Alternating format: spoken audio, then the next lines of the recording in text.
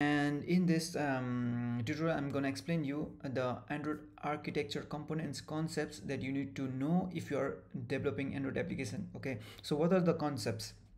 The concept that you need to understand is view model. What is this? How do you share a view model?